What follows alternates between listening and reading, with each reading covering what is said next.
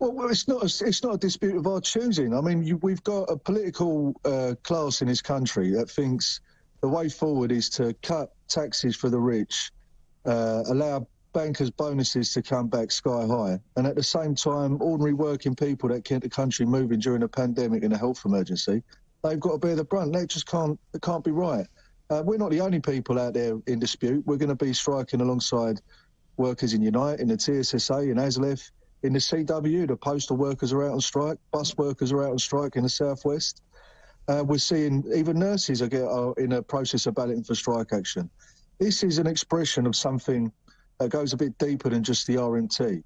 This is an expression of working class people in this country who've had the mickey taken out of them for far too long. And I think you're starting to see a groundswell of support for a change in political direction.